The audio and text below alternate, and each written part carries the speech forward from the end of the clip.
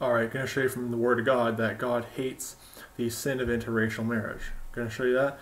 If you have King James Bible, turn to Nehemiah chapter 13, start at verse 23. It says, "In those days also saw I Jews that had married wives of Ashdod and of Ammon and of Moab, and their children spake half in the speech of Ashdod, and could not speak in the Jews' language, but according to the language of each people. And I contended with them, and cursed them, and smote certain of them, and plucked off their hair, and made them swear by God, saying, Ye shall not give your daughters unto their sons, nor take their daughters unto your sons, or for yourselves.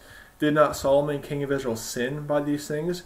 Yet among many nations was there no king like him, who was beloved of his God, and God made him king over all Israel. Nevertheless, even him did outlandish women cause to sin." And it's referring to 1 Kings chapter 11 verses 1 to 8, where Solomon married wives of different kindreds, and they caused him to sin and worship false pagan gods.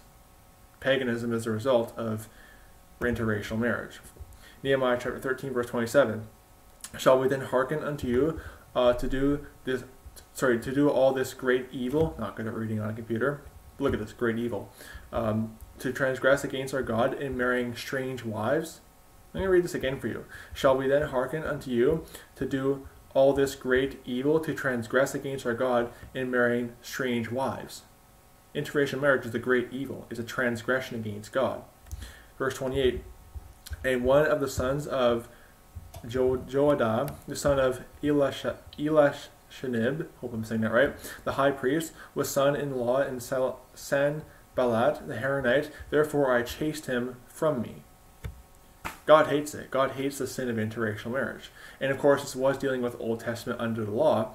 However, all scripture is given by inspiration of God. It's profitable for instruction, for reproof, for correction, paraphrasing of course. That's 2 Timothy chapter 3, verse 16 and 17.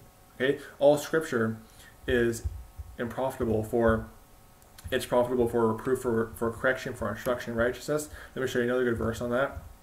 1 Corinthians chapter 10, verse 11 says, "Now all these things which happen unto them for in samples, and they are written for our admonition, upon whom the ends of the world are come."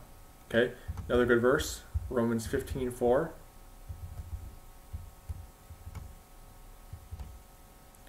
"For whatsoever things were written aforetime were written for our learning, that we through patience and comfort of the scriptures might have hope." Okay, what was written back in Nehemiah 13 and other places in the Old Testament were written for our learning, written for our admonition, written for our instruction in righteousness. Obviously, they weren't written to us directly as Christians. They were dealing with Jews under the law, but they can be applicable for today for instruction in righteousness and for our admonition. Okay, as per 1 Corinthians 10:11 and Romans 15:4 and 2 Timothy 3:16 and 17. I keep confusing it with 1 Timothy. It's applicable for today in terms of instruction in righteousness. God hates interracial marriage, and when you get into interracial marriage, all kinds of problems happen. When you mix cultures together, all kinds of problems happen. You see that over in Europe with the Islamic immigration over in Europe, destroying Germany, destroying France, destroying all these nations that let all these immigrants in from Islamic countries, because you're mixing the culture together. You're not doing what God intended, which was to separate and set the bounds of the people. Let me show you the verse on that.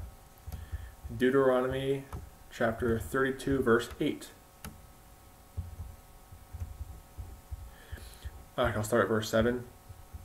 It says, "Remember the days of old, consider the years of many generations. Ask thy father, and he will show thee, thy elders, and they will tell thee, when the Most High divided to the nations their inheritance, when he separated the sons of Adam, he set the bounds of the people according to the number of the children of Israel."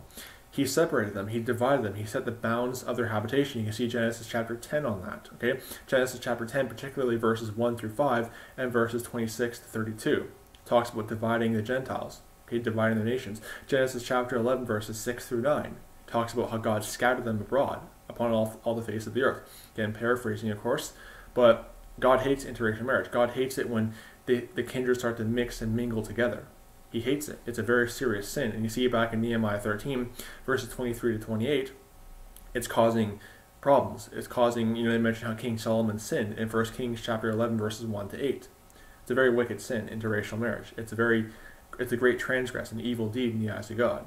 Okay, so don't get sucked into this thing of, oh, it's okay to mix with kindreds and that kind of stuff. It's wicked. It's sinful.